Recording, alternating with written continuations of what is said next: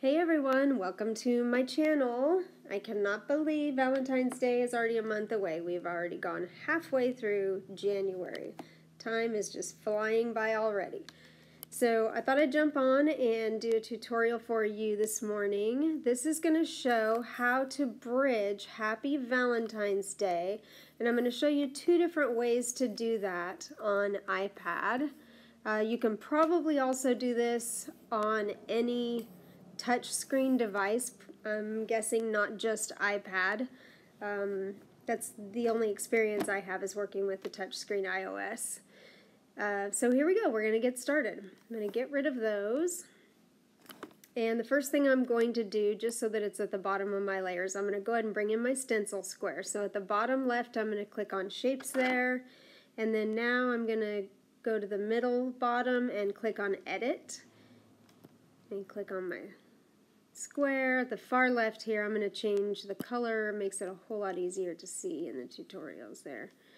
And I'm going to also change the size on that, the width to 5.5, and since the little lock button is on, it makes it a complete square, 5.5 inches. That will be the size of my stencil. I'm just going to move that off to the side for now while I bring in some text. So the bottom left-hand corner there, click on Text, and I'm just going to pick a system font. And for this tutorial, I'm going to use all one font. Happy, and I'm going to do three separate, so I clicked off of Happy, click on Text again. I'm going to do three separate text boxes, just so I don't have to slice them apart. And this one will say Valentine's Day, just Valentine's. Bring that one over there, click off of that, and click on Text again. And you can play around with this and make it, two different fonts or whatever you wanted to do. I'm just using the one. So now what I'm going to do is draw a box around all three of those. And at the bottom, click on Edit in the middle of that toolbar. And on the far right, it says Align. And I'm going to align those to the center, not the center button at the top, but the third one down, Align Center. And then right next to that, Distribute. I'm going to distribute those vertically. Now, if you wanted these closer together, you weren't happy with how that was, all you would need to do is click on the bottom one, bring it up a little bit, draw your square around there, and we'll realign them to be aligned center line. And on Distribute, I'm going to distribute them vertically again. So now they're a little bit closer together. Now that I have the text exactly how I want it, I'm going to go ahead down to the middle of the toolbar at the bottom and click on Actions and weld that together so it's one unit. And the reason I'm doing that is because Slice will only show up if you have two items chosen, and every one of those letters is an item. Each word counts as an item. So now we have, in the bottom left, I'm going to show you in the Layers panel, I only have one item as the Happy Valentine's Day words. And now to start with the slicing. First of all, I'm going to make this really big, zoom in, and then I'm going to click off of it so I get rid of that box around it, and screenshot. Then now, back in there, let me move that out of the way. I'm going to click on Upload at the bottom left here, select from Photo Library, and click on Happy Valentine's Day photo. And now I'm going to use the crop and get rid of all this extra stuff around it. There we go. In the top left, the check mark, because I've gotten rid of everything that I needed to get rid of there. And now we're going to use the Remove tool to get rid of all of these white spaces, everything in between the A, P, P, all of those letters that have that black hole in them, we're going to get rid of that. You got to click all of those off. Get rid of this couple more, and then I'll show you how to bridge during upload. The one, if you want to call it a disadvantage to doing this way, is if you wanted to share this within Design Space once you're done with it, it won't let you because now technically this is an upload. Alright, we've got all of those insides of the letters are fixed. Now we're going to switch to the eraser tool. And I'm going to bring that down to a size that looks similar width to the width of the letters. Maybe just a little bit smaller than the width of the letters. And I'm going to zoom in and place the eraser not on your letter but nearby. I'm going to make that a little bit smaller eraser. Let's see. And then you're just going to slide up the side of your letter to erase a piece of that, and now that has created a bridge. You can go up the side like that. I'm going to undo that for a second. If you wanted to just go straight down the center, you can do it that way. It's really a matter of preference, but somewhere this triangle inside there needs to be connected to all of the outside checkerboard. So you just draw your line there. And I'm not going to make these perfect. You can see how I dug into the side of the A. I'm not going to work on perfecting these, just showing you how to accomplish it. Same thing with the P's here. I'm just going to draw through there, and you can see all the bumpies in there. That happens sometimes when I go fast. You just go slow, and it's a nice, beautiful line through there.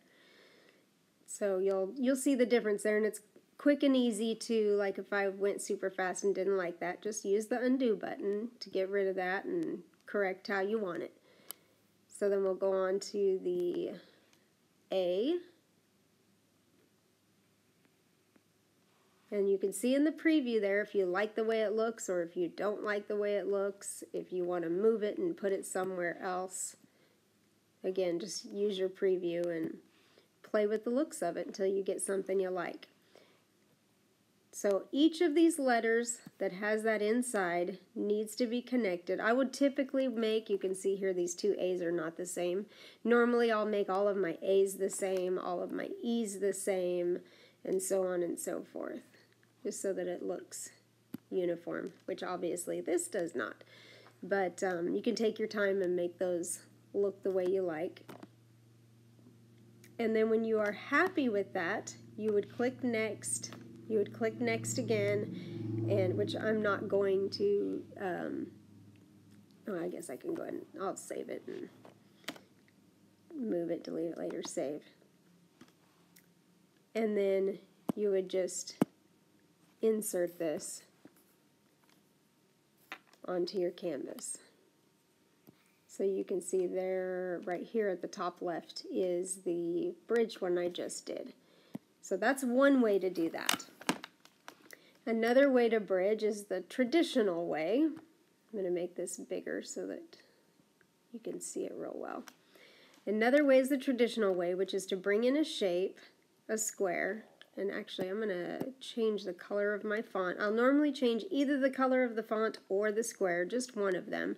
So on the bottom I'm going to edit that, change this color and pick something bright, just something that's not the same as my square so it's easy to see to bridge.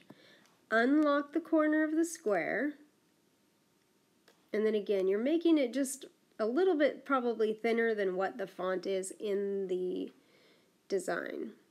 And I want to make it long enough that I can go all the way through my A and my P's and the D down there. So let's see how big this D is. Yeah, that'll still fit through the D. So I want to make that long enough to go through all of those so that I don't have to worry about, did I cut into a tiny piece of it. And again, I'm not going to take the time to perfectly place these bridges because I just want you to see how to do it. And I'm a perfectionist and I could spend all day playing with these. So I have both items chosen. You can do that by pressing on your rectangle and then long pressing on your word, or by drawing a box around it, or a third way to do that is to bring up the layers panel and click on your square and long press on your whatever's below it, in this case our font. So I'm going to get rid of the layers panel. Excuse me.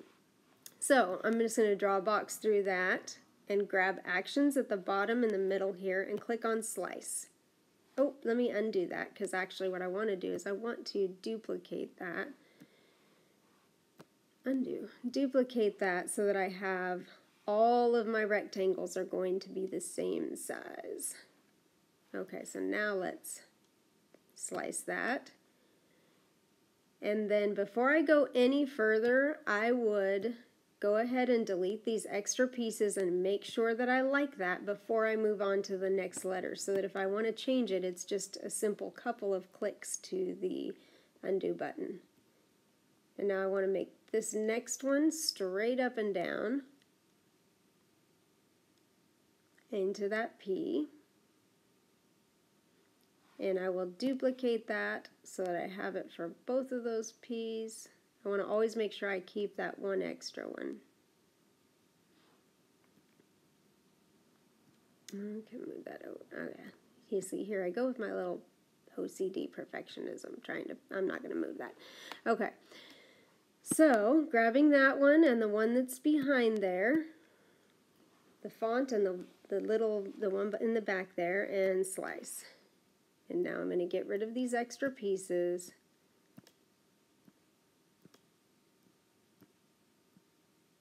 There we go. So now I've done that one. And I'm going to move my font over just a bit and down. Actually, I want to keep the whole of that P in there. So I'm going to duplicate, undo, duplicate that and move this guy off to the side. Just draw a line through those two and slice. And you can move this down out of your way and just draw a box around those to get rid of those.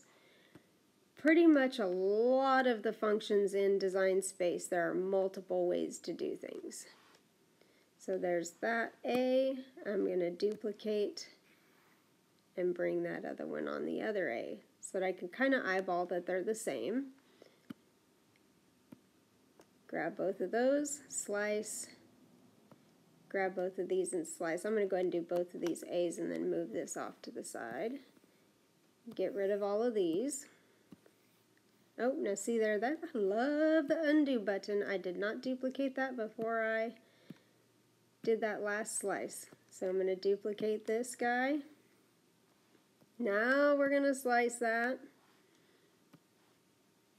Move this off to the side. Get rid of all of this. And bring our rectangle, duplicate that, bring that over here. And now I'll get these E's taken care of.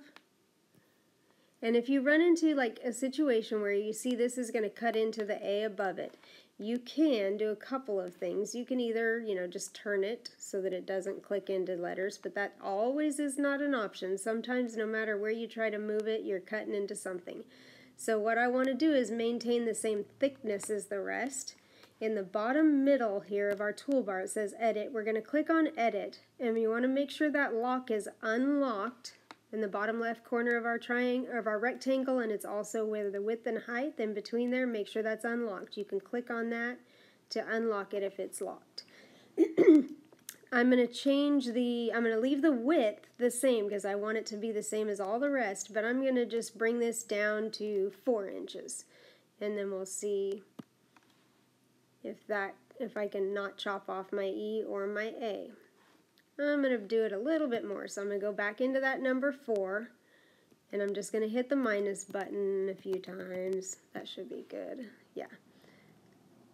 So now I'm going to place that, making sure it's not catching the bottom of the E anywhere, it's not catching the A above it, and I'm going to duplicate that for the other E. Actions in the bottom middle there. And place that. Again, I'm just kind of eyeballing the middle of the E. So grabbing both of my items and slicing, grabbing both of my items and slicing. I'm just long pressing to grab both.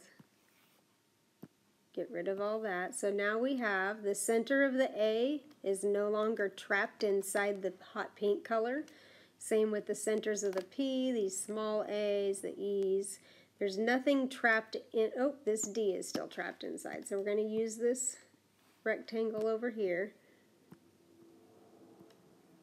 So you see there's nothing connecting the inside of the D to this white of the canvas, and that has to be connected in order for that to not fall out if you cut it in plastic. So we'll go ahead and slice that one and get rid of that. So now once you are happy with the placement of all of your bridges, You're going to go ahead and resize that to whatever you need for your cookie cutter. I'm going to go to the edit in the bottom middle there and change the width to, I'm just going to pick 3 because I don't actually need this for a project. And you see that corner was unlocked, so it completely distorted that. I'm just going to hit the undo button. Grab that again, make sure that is locked. And now I'm going to change that width to 3 inches. Bring our square over here closer. And I'll bring this back zoomed in for you. And then now I'm just going to draw a box around those 2 items. Click on Actions in the bottom middle there. Or excuse me, Edit. We were already on Edit. And now I'm going to, at the far right there, click on Align.